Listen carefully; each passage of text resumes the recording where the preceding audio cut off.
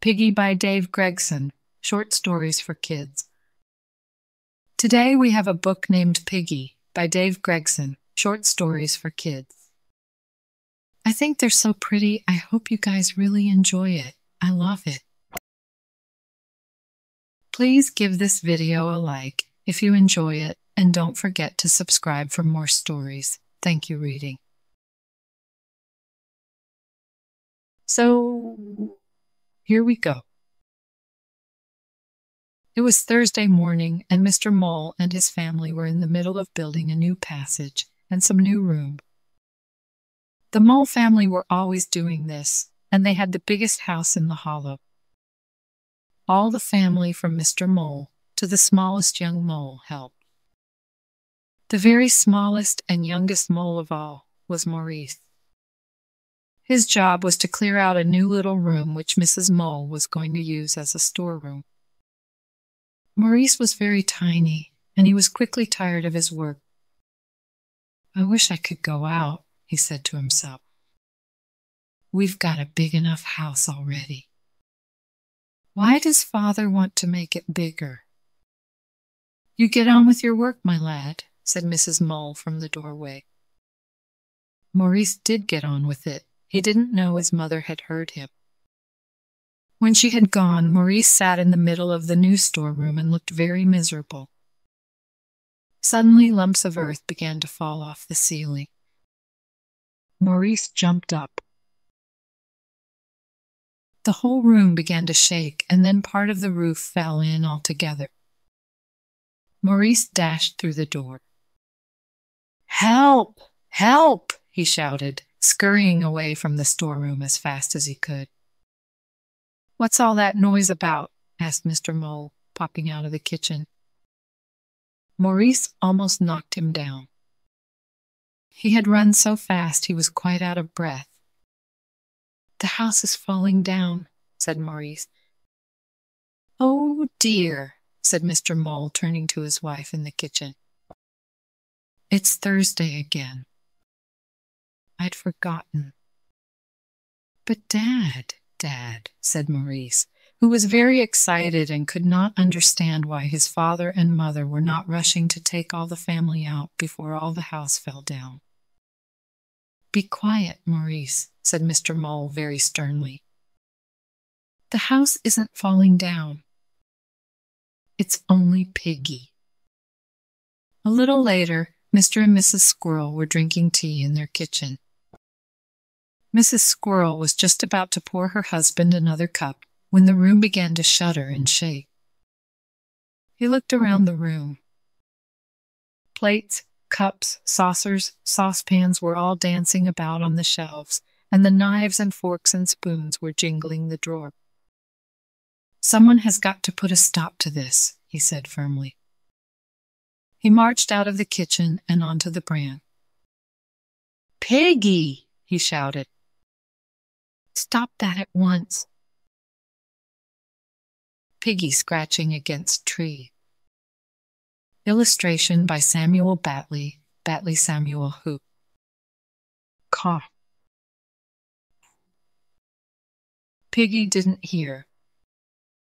She was much too busy enjoying a good scratch by rubbing her back against the trunk of the tree. Piggy was huge. She was the biggest pig farmer George owned.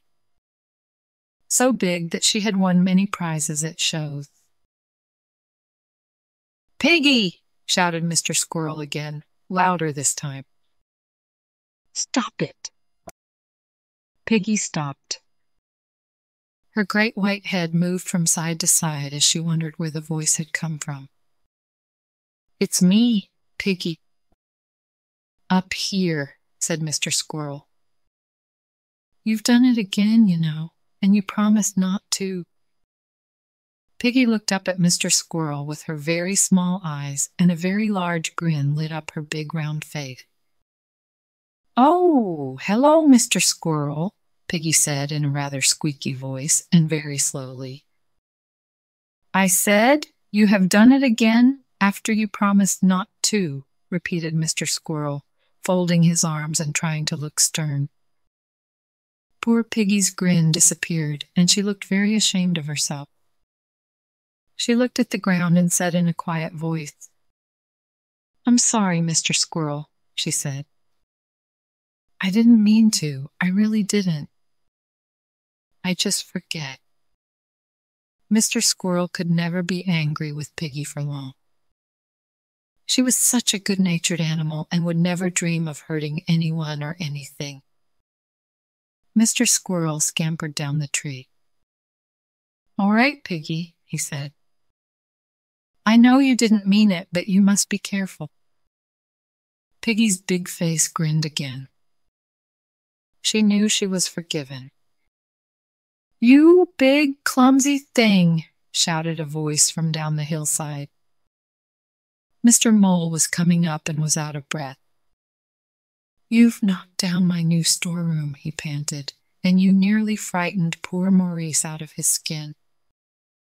At once Piggy looked very sad again. She moved from one foot to another as though she didn't know what to do with herself. Mr. Mole was very annoyed because of all the work he would have to do again, but even he couldn't help feeling sorry for Piggy. "Oh, I wish I was small, like you," Piggy said. "Then I could go all over the hollow and not bother anyone."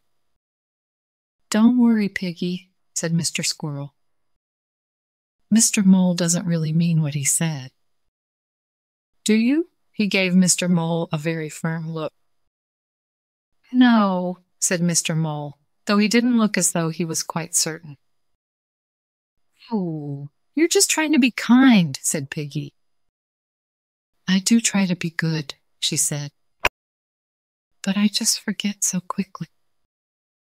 Whenever I get hungry, I simply wander off to look for food. And I forgot about all the damage I might do. Oh, I do try so hard." Mr. Mole was quite on Piggy's side by now. He patted her knee, because that was as high as he could reach, and said, "Don't worry, Piggy. It won't take long to put the storeroom right. Besides, there's nothing I like better than building." "Come on, Piggy," said Mr. Squirrel cheerfully. "I'll lead you into the woods, and you can nose around there for an hour or two. Then I'll come and take you back to the farm." Piggy beamed happily and almost knocked Mr. Mole down as she was eagerly ready to go. Mr. Squirrel often had to do this. Whenever Piggy got out of the farm and wandered up the hollow, any animal who saw her would lead her safely up to the woods. Mr. Squirrel was the one who usually got the job. But it had to be done because of the great harm Piggy could do without knowing it. No one had been hurt or anything. Piggy had once walked over the warren, and her foot had gone right through the roof of Mr. Rabbit's kitchen. That evening, after Mr. Squirrel had led Piggy back to the farm, some of the animals gathered at Mr. Squirrel's house. All of them knew Piggy very well, and all of them had had some damage done to their house by her. "What can we do?" asked Mrs. Waterfowl. Her house in the thick reeds by the river had once almost been crushed by Piggy when she had gone to drink in the river. "She's so big." "It's not Piggy's fault," said Mr. Rabbit, thinking of the time when his foot had been crushed. "Farmer George is to blame." Farmer George was not a very good farmer. A good farmer had to work very hard, and Farmer George was rather lazy. The barn roof leaked, the chicken house windows were broken, one of the wheels on the hay cart was rusting. But Farmer George couldn't be bothered to mend them. Also, some fences were broken, and one of these fences was that of Piggy's pen. On Thursday mornings very early, Farmer George went to market. He was always in such a hurry before leaving that he never gave Piggy her food for the day. By the middle of the morning, Piggy was very hungry, and she would walk out through the broken fence and up the hollow looking for something to eat. "If Farmer George would do his job properly," said Mrs. Rhode Island Red, "there wouldn't be any trouble at all." Poor Piggy, said Mrs. Rabbit. She only comes up here because she's hungry. Farmer George should be ashamed of himself. Mr. Badger was sitting quietly and listening to the animals talk.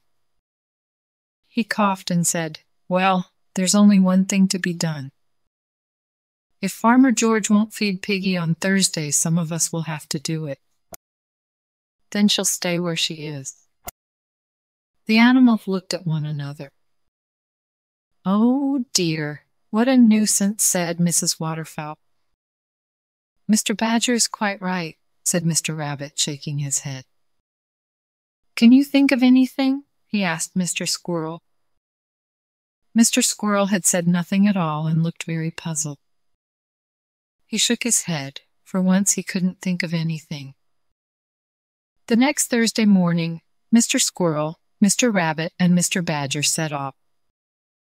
They were carrying large bundles full of dock leaves, carrots, nuts, anything they could find. Farmer George had already left for market and had taken the dog with him. Mr. Badger plodded on with his bundle over his shoulder. Mr. Rabbit was dragging his bundle wearily along the ground, and Mr. Squirrel was pulling his and looking very thoughtful. Suddenly Mr. Squirrel stopped. A broad smile spread over his face, and his old cunning look came into his eyes. But he went on again and said nothing to his friend. Piggy was nosing about her empty pen when the three animals arrived at the broken fence. "Here you are, Piggy," said Mr. Rabbit. "This should fill you up." Piggy's round face wore a delighted grin, and she waddled across the pen. "Just a minute, Piggy," said Mr. Squirrel. He was looking carefully at the fence around the kitchen garden, and it was crammed full with fine vegetables of all kinds. The fence was not very strong. Like most other fences on the farm, it needed mending. "You get up on top," Mr. Squirrel said to Mr. Rabbit, "and pull when I tell you to. And you, Piggy, lean against the fence here and push when I say so." "What are you doing?" asked Mr. Rabbit, climbing onto the fence. Mr. Squirrel grinned. "Ready," he said. "Now." Mr. Rabbit pulled for all he was worth, and Piggy pushed hard. The fence crashed down onto the lettuce bed and threw Mr. Rabbit into a rhubarb patch. Piggy's face was a picture of joy. She forgot all about the bundles the animals had brought and rushed across the broken fence into the kitchen garden. Before long, Mr. George's tidy kitchen garden was in a dreadful state, and Piggy was sitting in the middle of the carrots, munching steadily. "Whatever did you do that for?" said Mr. Rabbit. Mr. Squirrel twitched his whiskers and winked at his two friends. "You'll see," he said. By the time Mrs. George came into the kitchen garden, Piggy had eaten half of almost everything there was to eat. "Oh!" screamed Mrs. George, quite white. "Go on, get out, get out!" Piggy went back across the broken fence, looking rather fatter than before. Mrs. George was in a terrible temper. When Farmer George came home from the market, she was very angry with him. "It's all your fault," she said. "If you had mended those fences, that pig would never have got out." And before Farmer George had his tea, his wife had sent him out to mend the fences. He mended all the fences, Piggy's too. Up on the hillside, the three animals laughed and laughed as Farmer George worked on the fences. "Well," said Mr. Badger to Mr. Squirrel, "you are a clever one. We shan't be bothered by Piggy again." Mr. Squirrel tried to pretend he had done nothing. "We couldn't have done it without Piggy," he said. "We shall go down to see her every Thursday." "And take her something to eat," said Mr. Rabbit. The end. Good job, friends. Thank you so much for reading with me. Bye, I'll see you next time.